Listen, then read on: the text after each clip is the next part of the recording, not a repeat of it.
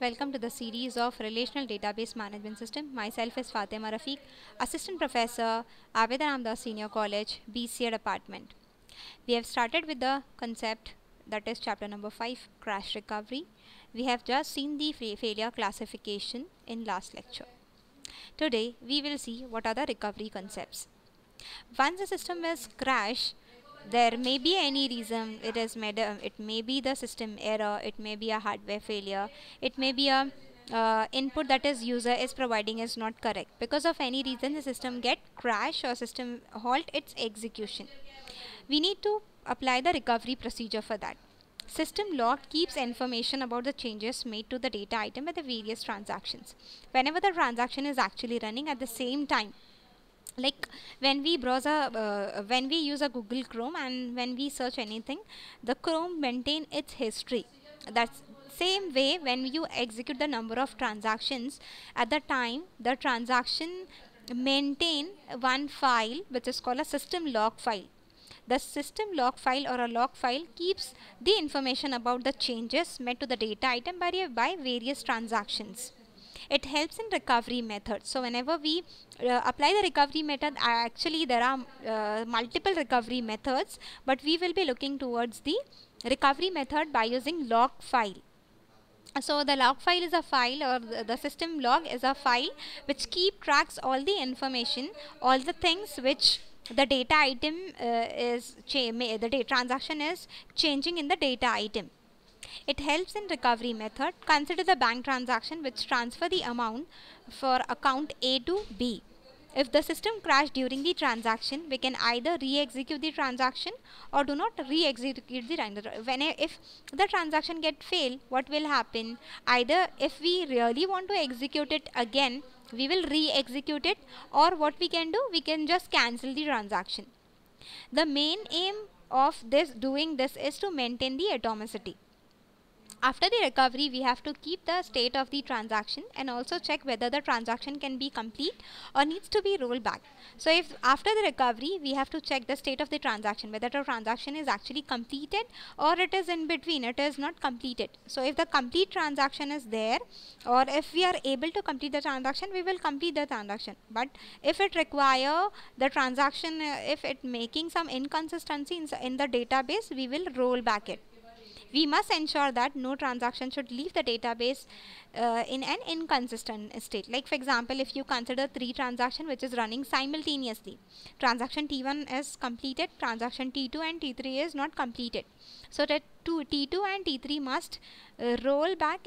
We need to remove all its changes which is done in the database by transaction T2 and T3. Why we are doing this? Because we want the database to be consistent. It should not happen that we are performing the recovery procedure and that recovery procedure is doing the inconsistent or making the database state as inconsistent state.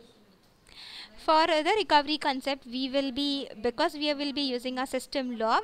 So for a system log, we will require some basic concepts to be understand. So we will see what is checkpoint and some more keywords. Now what is checkpoint? What is a checkpoint? When a system failure occurs, some transaction needs to be redone and some needs to be undone.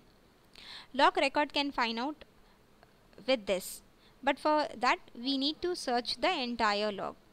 Also, it is a time consuming, and if some transactions have already written their updates into the database, then redoing of the transaction should be avoided.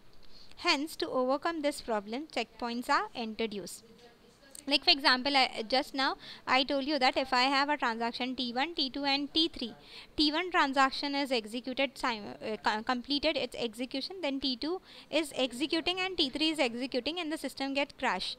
At that time we use the log file to search, but the searching has to be an entire log, whether the transaction is written or updated its content, or whether we want the transaction to redo the operation or undo all the operations for avoiding the inconsistency. So to avoid this problem, what we can use a checkpoint concept. While checkpoint is in the progress, no transaction is allowed to perform any update action. Whenever the checkpoint is in the execution, so all the transaction, whether it is a read or write, it should not update any action. When the checkpoint is performed, all the log record which are currently in the main memory are stored in some stable storage. So checkpoint is there. If your checkpoint is performed, what will happen? The log record, whatever log record we are having currently in the main memory, we know that the execution is actually running in the main memory, and all the effects of that after completion of the transaction will go back to the stable storage, that is the second memory. So if the checkpoint is there, what will happen? The effect of main memory, it gets stored in the secondary storage or some stable storage permanently. Also, the record of checkpoint is written in the log file. It helps in the recovery procedure after failure. Like whenever if the transaction is getting if the transaction is failed, so we need not recover it from the beginning, but we will check the last checkpoint, because we know that whenever the checkpoint is executed, the effect of the transaction is getting permanently stored on the secondary device. Checkpoint is a mechanism where all the previous logs are removed from the system and stored permanently in a storage disk. Checkpoint declare a point before which the database was in the consistent state and all the transactions were committed. If the checkpoint entry is present in the system log, it means that all the operations before the checkpoint is done in the secondary storage, and the database is also consistent.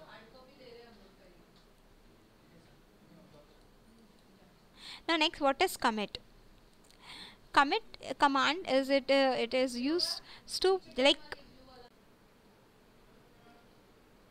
Commit command is used to permanently save any transaction into the database. It is same as like checkpoint. Why whenever we have a very big transaction at that time, because this transaction may require maybe a victim of failure, because there are multiple thousands of transactions. So at that time, to the cost of recovery is very high. Just for maintaining that, or just to keep check of that, we will be using a checkpoint. Another concept or another operation when we execute the transaction is commit operation. Commit command, generally whenever there is a commit command is getting executed, it means that whatever effect of the transaction is there in the main memory will be get transferred into the secondary device, that is the secondary storage. If the transaction execute all its operations successfully, it is said to be a committed. All its effects are now permanently established on the database system.